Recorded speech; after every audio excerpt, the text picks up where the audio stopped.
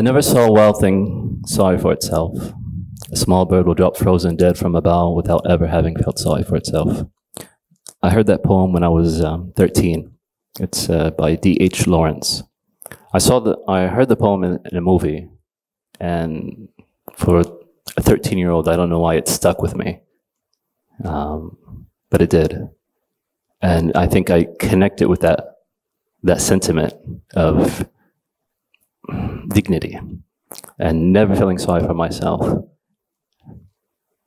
If we skip a few years, I was born able-bodied. I was healthy, young. I was a bit crazy. I had an accident when I was, I think I was 12, where I fell off the balcony and I broke my hip. When I broke my hip, I had to use crutches for a while, for a short period. And I don't know why. I truly don't know why. But I said, next time, I'm going to use a wheelchair. I said that to myself. I'm like, next time, if something happens to me, I'll be using a wheelchair. And that came out of nowhere.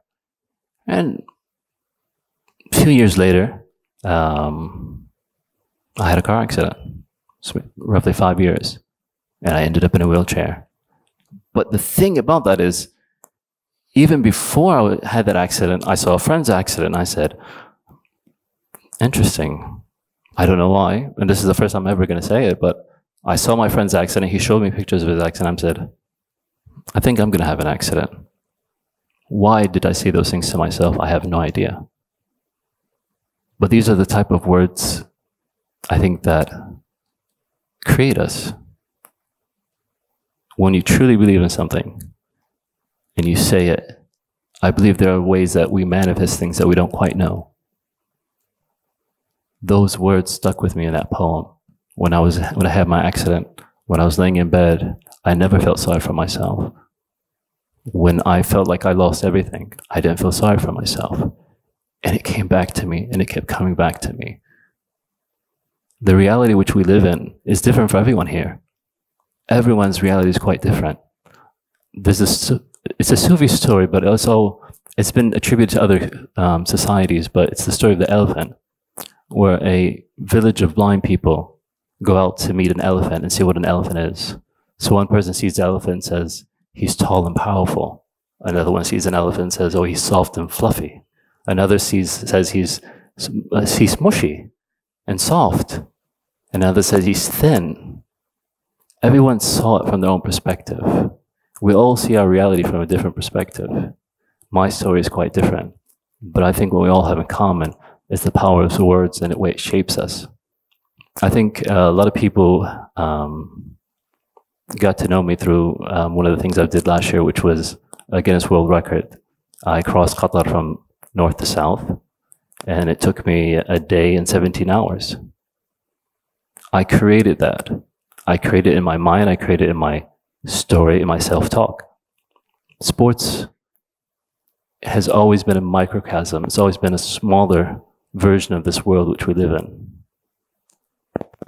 The ability to say, I'm going to do something, set a goal, work towards it, is such a powerful and empowering thing.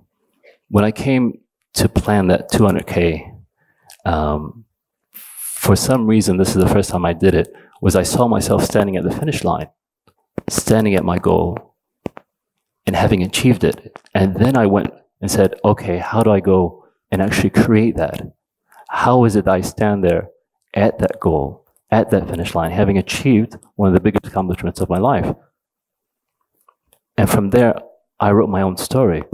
What is it I need to do? What is it I need to accomplish? What are the things that I need to actually provide to create that outcome? And I think we can replicate that quite easily in our own lives. When we want to write our own story, we want to say, listen, I want to enjoy my life.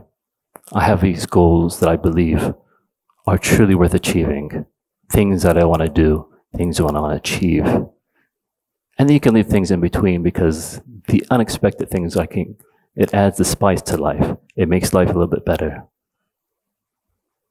We all have a journey.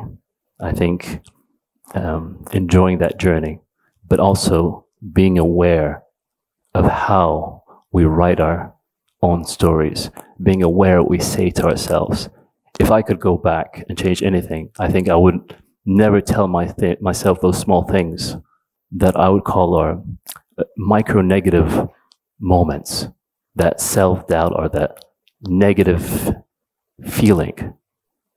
Because I don't know why I said it in those moments, but it came into fruition. And I think we all should be aware of the power of our words and how it shapes our lives. And just as powerful they are in that terms, how powerful it can be in creating a positivity on all our lives. I wanted to part with words which stuck with me, and they were just as powerful as the poem which I read in the beginning. It's by Rudyard Kipling. It's a poem called If. If you can keep your head when all about you are losing theirs and blame it on you, if you can trust yourself when all men doubt you, but allow for their doubting too, if you can wait and not be tired by waiting, are being hated, are being lied about, don't deal in lies, are being hated, don't give way to hating, and yet don't look too good, nor talk too wise. If you can dream and not make dreams your master, if you can think and not make thoughts your aim, if you can meet with triumph and disaster and treat those two impostors just the same, if you can bear the truth you've spoken, twist it by knaves and make traps for fools, or watch things that you gave your life to broken and stoop and build it up with worn out tools. If you can make one heap of all your winnings and risk it on one turn of pitch and toss and lose and start again at your beginnings and never breathe a word about your loss. If you can force your heart and nerve and sinew to serve your turn long after they are gone, and so hold on when there is nothing in you except for the will to hold on. If you can talk with crowds and keep your virtue, or walk with kings nor lose the common touch, if neither foes nor loving friends can hurt you, if all men count with you, but none too much, if you can fill the unforgiving minute with 60 seconds of worth of distance run, yours is the earth and everything that is in it, and which is more, you'll be a man, my son, or woman. I think those words will echo in all our lives and in your lives. And I'm looking forward to hearing all your stories one day, inshallah. Thank you.